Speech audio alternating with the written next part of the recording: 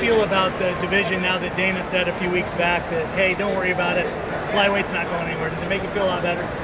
Como é que você se sente agora que o Dana explicitamente falou para todo mundo ficar calmo, que a divisão não vai acabar, todo mundo tem emprego? Como é que você se sente com isso? Me sinto feliz demais, graças a Deus. Na real, eu já sabia que a divisão não ia acabar.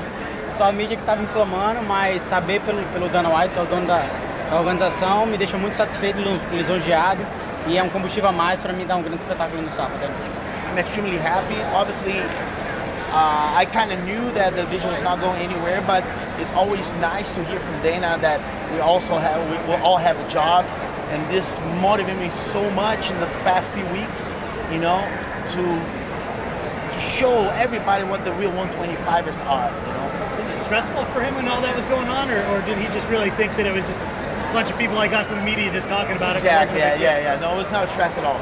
He knew that the division was not going anywhere. It was more like the media trying to bring more noise to it, you know, but he was not stressed at all. So can you talk a little bit about the division right now, just in terms of having a champion who's got 2 belts and what that might do to the division and the chance that it could, you know, hold things up? I mean, this feels like a fight that's a top contender's fight. He wins, he may be sitting on the sidelines for a while waiting for a title shot. Is he prepared to fight again in the meantime? Fala um pouquinho dessa divisão, como é que tá. Agora com o Cerrudo com 2 cinturões e machucado, né? Vai ficar um tempo parado. Essa luta com o potencial contender, você está preparado para lutar, ganhar e esperar? Ou você quer lutar mais uma vez se for demorar muito? O momento é bom e é ruim ao mesmo tempo, né? É bom pelo Cerrudo, que é campeão de 2 divisões diferentes agora, e ruim pelo fato de ele estar afastado, mas é uma luta de top contender, é o number 1 contra o número 2, e se eu vencer pode ter certeza que vou esperar e eu quero a minha chance de lutar pelo title. Yeah, now it's a good and a bad moment at the same time, you know. It's good because Cerrudo, you know, get 2 belts that bring more visibility to the division.